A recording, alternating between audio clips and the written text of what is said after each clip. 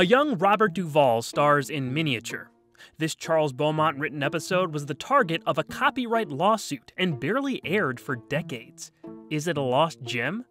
Let's take a look. Charlie Parks is a 30-something-year-old man who works hard at his job, lives with his slightly overbearing mother, and is loved by his family. But there's always been something different about him. Charlie is awkward around most people and usually keeps to himself, causing him to be labeled a square peg. One day, he travels to the Burton County Museum, hoping to get lunch from their cafeteria. However, it's closed, and he's pulled along down the stairs with a tourist group, ending up in a room with a very detailed mini model of a 19th century townhouse. The label says it's a copy of the Boston home of a Mr. and Mrs. Copley Summers. The wood doll inside represents their daughter Alice, and the whole display was carved from the house's original balcony. He soon hears music being played, and turns around to see the wood doll inside is alive. The security guard on duty is confused when Parks asks how this trick was done. No one else can see what Charlie sees. Upon returning to work late, he's fired for not fitting in at the office.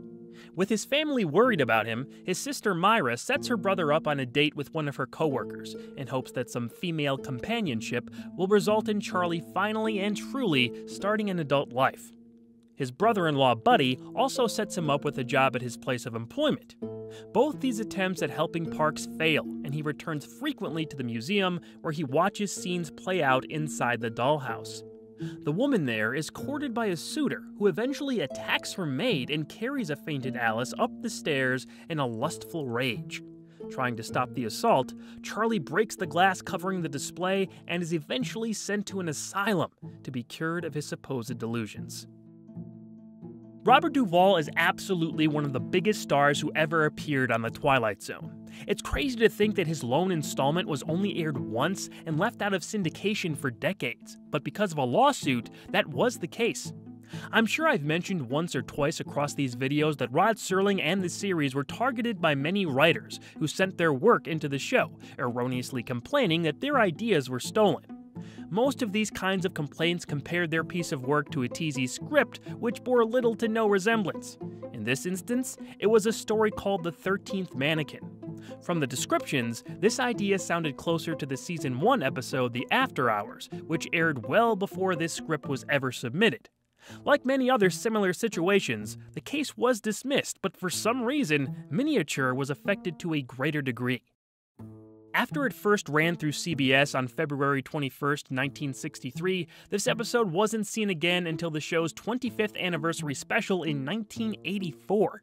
For that airing, they colorized all the scenes taking place inside the dollhouse. Surprisingly, those sequences appear as an extra feature on the Complete Definitive Collection DVD set, but not the Blu-ray release, which is super confusing.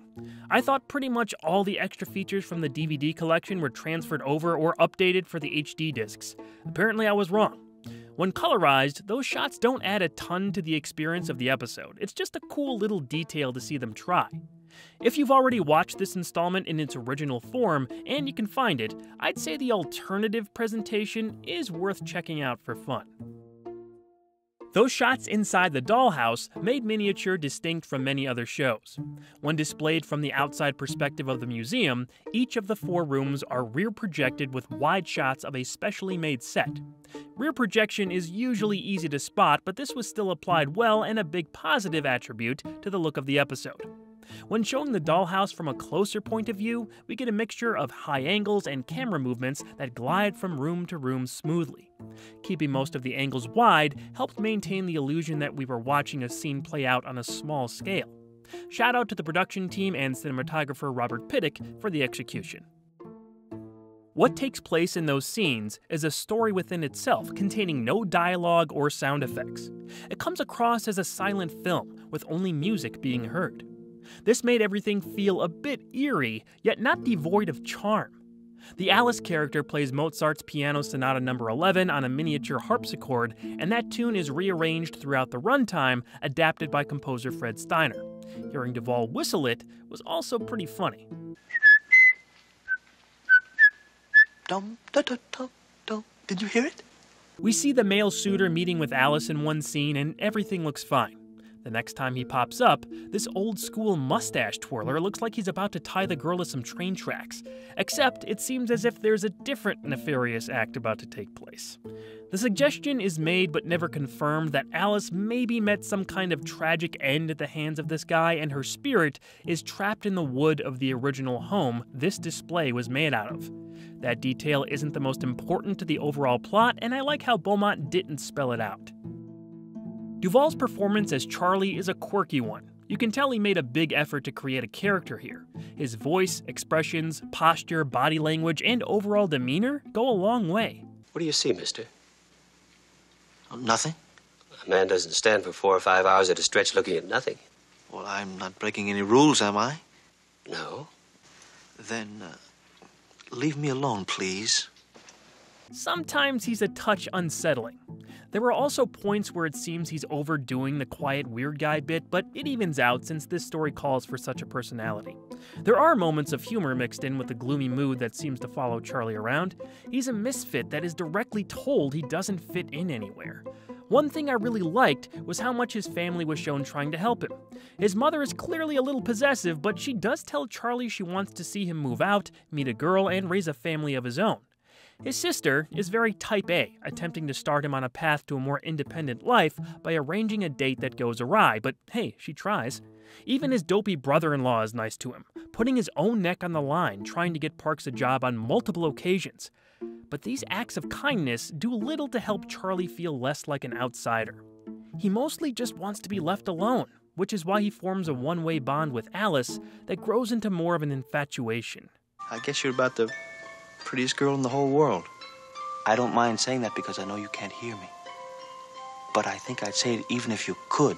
The returning actors from this one were Chet Stratton, John McLiam in a solid role as the security guard, and a pair of players from big past episodes, William Wyndham and Barney Phillips.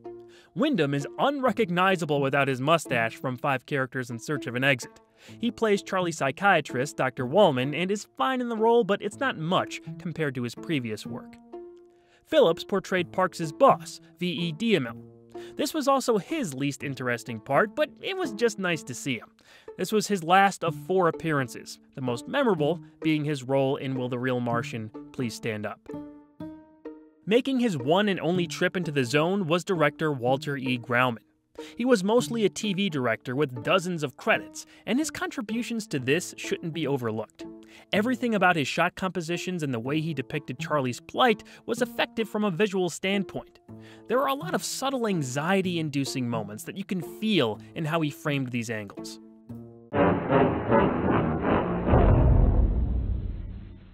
After initially resisting, Charlie completes his program at the asylum and is allowed to go home, healed of his mental health crisis.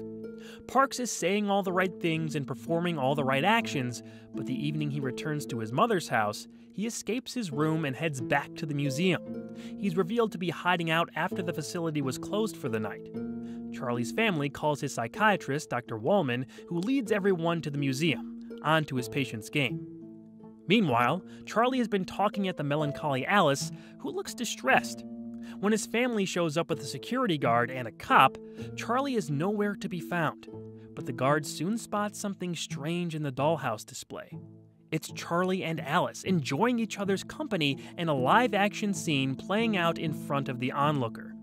Knowing no one would believe him, the narrator says the guard never told anyone what he saw, and Parks was never found. Ending our story. I like that finish, but I think it's a little weird that the guard smiles at Charlie and Alice like that. In my opinion, it should have been an ambiguous feeling finale where the audience decides if Charlie ending up in the dollhouse is a good or bad thing. The good side is pretty plain to see. He's with someone who he thinks understands him, while serving a similar purpose to Alice. But he never figured out the real world. Parks leaves his loving family completely behind and gives up trying to find his natural place in society. He's basically living with a ghost who doesn't talk. So you can view it through a positive or negative lens for the character. The hour-long format wasn't an issue here, and the pacing rolled along nicely. It's one of Beaumont's more intriguing premises that doesn't have all of his usual dark undertones. Give it a view for Duvall's performance and how they handled the dollhouse scenes. Ultimately, it's a bizarre love story that fits perfectly inside the Twilight Zone. I love you, Alice. I love you. I love you.